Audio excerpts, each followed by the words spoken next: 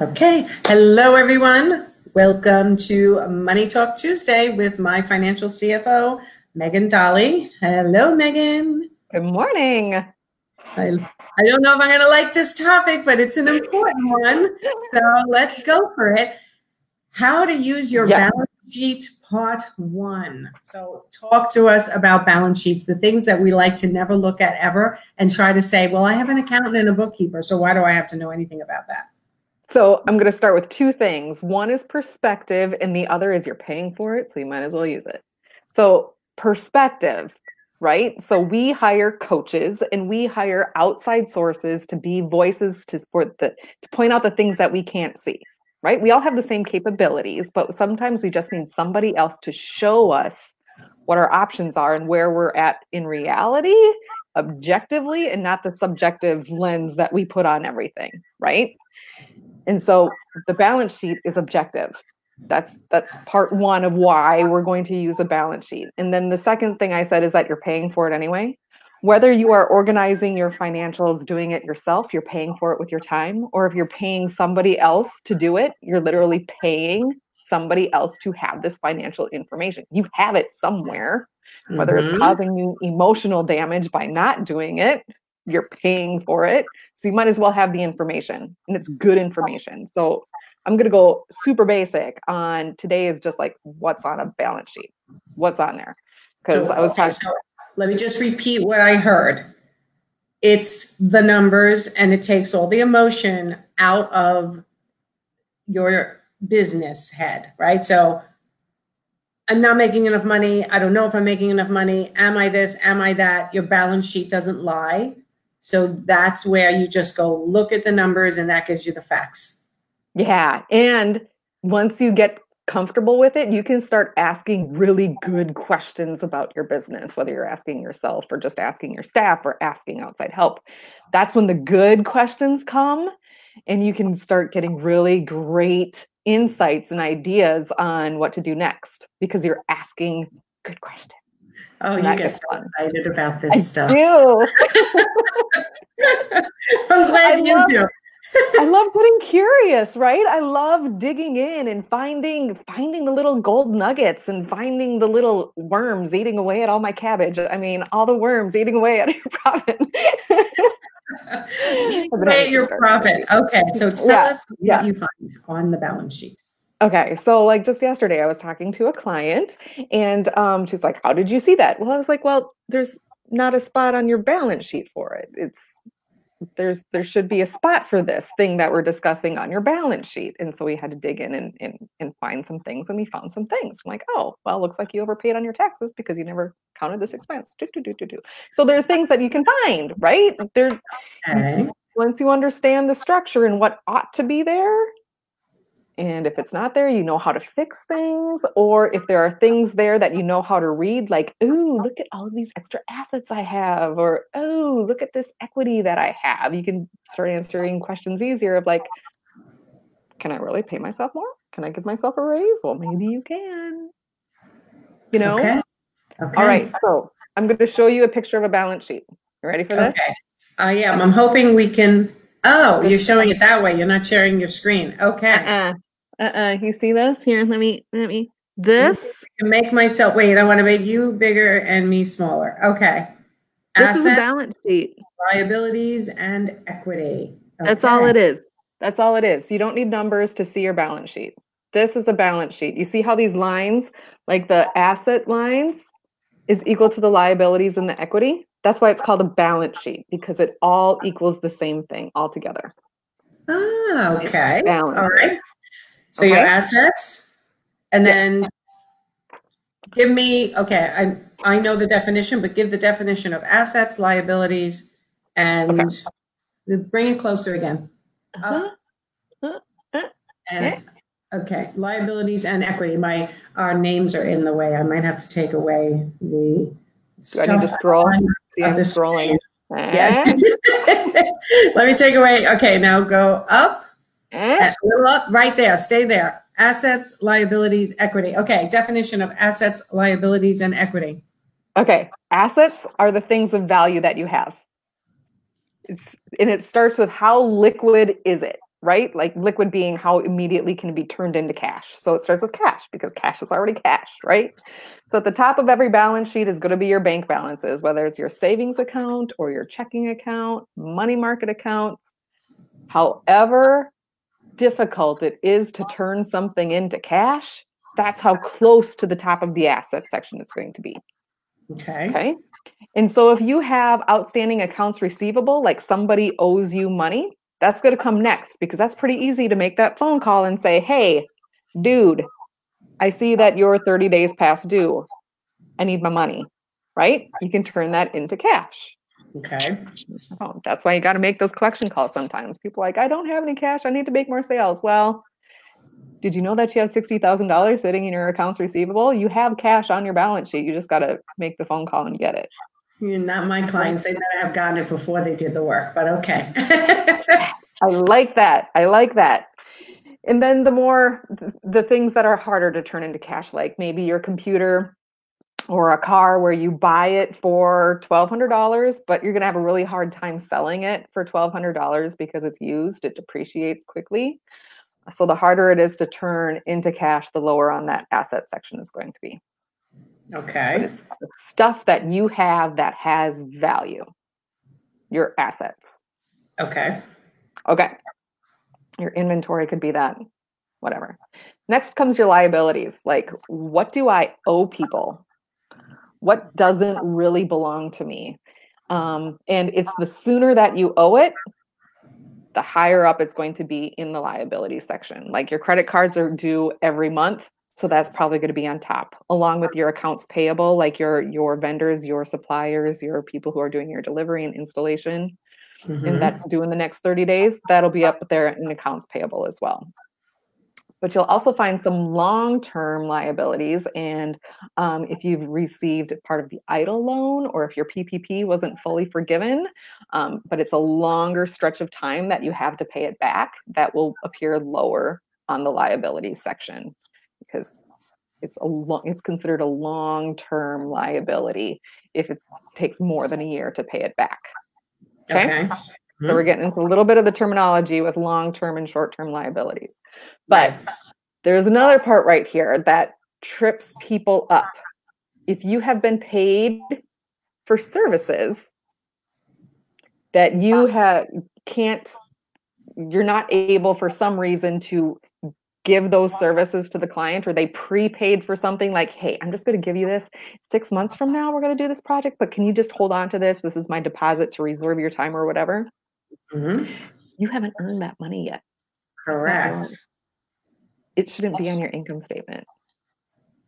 It should be a liability. So the cash is sitting up there. You have the cash sitting in that asset section, right? And the other side of that entry is a liability. It's not revenue. It's you still owe somebody for that money that's sitting in that account. So that gets tricky because it's called unearned revenue. And we're like, well, unearned revenue just sits on the income statement. Revenue goes straight to the income statement. It doesn't. It's a reminder. If you do this right, it's sitting in your liabilities section as a reminder of, oh, yeah, I still need to do something because it's not really my money yet. So for interior designers, they sometimes call this a retainer, right? Or in the case of where I teach my clients to charge first and then do the services, you're saying technically that money is not theirs until they perform the duties related to it. Yeah. No, not to confuse the issue, but there's a little bit of wiggle room there in that if you're going to perform it in the next 30 days, there's no reason to go through the exercise of putting it in unearned revenue and then shoving it over to revenue on the income statement. And that gets complicated.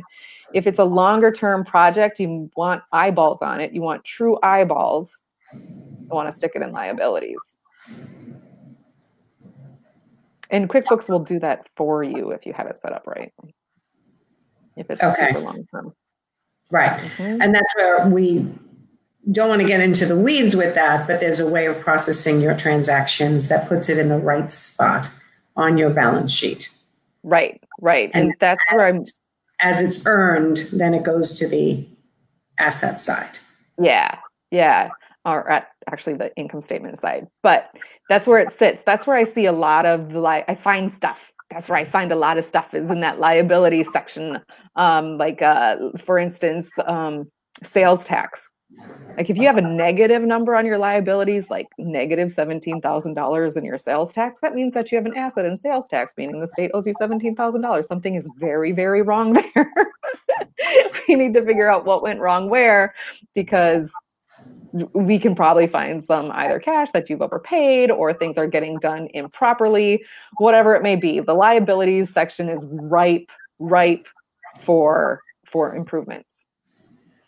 You're giving me a great idea that I'll talk to you about after this live, but okay. So if you have a bookkeeper and or an accountant, that is not an excuse never to look at your balance sheet, because they may not understand your business as well as they need to as also. And when you're looking at these lines, you may say something doesn't make sense if you know what you're looking at, which is why we're doing this, right? So you can start to look at your balance sheet and know what you're looking at. So I know we still have to go to equity, but I almost want to tell everyone, if you're following Money Talk Tuesday as a series, next Tuesday, before you come and listen, print your balance sheet.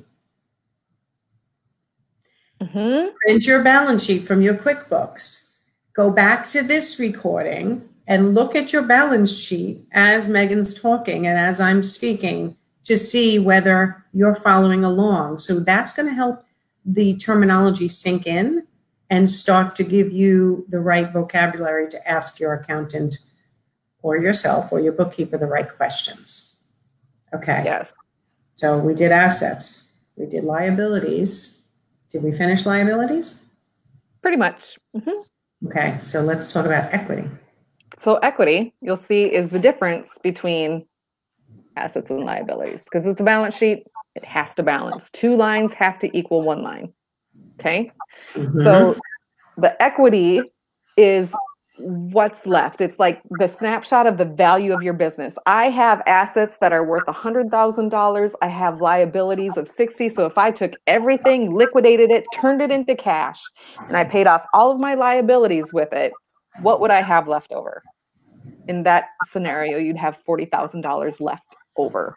And so like a fire sale of your business where all of the other factors are taken out, that's a whole nother thing. What's your business worth? Fire sale, liquidate the assets, pay off the liabilities, and take everything that's left over and put it in my pocket. Technically or theoretically, that's what your business is worth. That's the equity. That's what it all equals in the end. So equity is a great place to keep track of the value that you have created over the lifetime of your business. So down at the bottom, there are going to be certain sections like the equity will be like what you initially invested in your company, what you've taken out of your company that wasn't on your payroll. That's a whole other issue. The lifetime income of your company plus this year's income of your company together. So profit, right? What you've invested, what all of the past years have made in profit, and what this year's profit has been altogether. That's what makes up the equity section. And it'll tell you like how much have you taken out, how much have you put in, how much value have you created over the entire lifetime of your business. Yes, it's really informative. It's really informative. And that's the beauty of accounting. That's why I like it. It tells us stories that it all balances out. When you put something over here, there has to be another side of it. It's a yin and yang. I'm so glad you like it so much. But no, it's true. You know what? The biggest issue people have when it comes, well, there's many of them, right? Their money story. But part of it is that there's so much emotion tied to it, where if you're looking at it just from a numbers standpoint, your balance sheet and your income statement, it tells the story of your business without any emotion and no emotion involved. It just tells the story. And that from there, without emotion involved, you can say, how do I rewrite this story? Or how does the story continue in a way that's going to make that equity line better, right? What do I have to do to make that better? And it goes down to just then, okay, I need it to be this number. How do I get there? Boom, boom, boom. Mm-hmm. Yes. Right. And then all the emotion comes back. But it's a starting point to really understand the story of your business. Yeah. If you're looking at that retained earnings line and saying, really, I've worked my ass off that hard and that's all I've created for myself in the lifetime of this business, maybe it's time to get some outside perspective and some outside help to say, I'm working far too hard to have that be my retained earnings number. Like, what's going on? But let's fix it. Let's find out. Okay. All right. So this was Money Talk Tuesday, how to use your balance sheet part 1. So what's part 2 going to be? Part 2, we're going to add some details in there. I think we're going to start looking like at the assets and like what questions comes out of the asset section, what questions specifically can come out of the liabilities. Perspective. Love this. Okay, so a reminder, if you're just coming on now or you're watching on replay, get your balance sheet printed, get it handy, and follow this couple of part series on understanding your balance sheet and learn from this. This is why we do this, so you guys can learn the terminology and understand your business better from an accounting and a numbers perspective, right? Money Talk Tuesday. So thank you, Megan. You're welcome. Thanks for letting me have some fun. Tell everyone everyone knows how to find me, right? Business Coach Nancy, nancyganzekaufer.com. How do they find you? megandolly.com. Easy, guys. We made it easy for you. So we will see all of you next Tuesday for Money Talk Tuesday and how to use your balance sheet part 2. So print your balance sheets and have some fun with us. I'm gonna go print mine. Good. All right. Bye, everyone. Have a great week. Take care.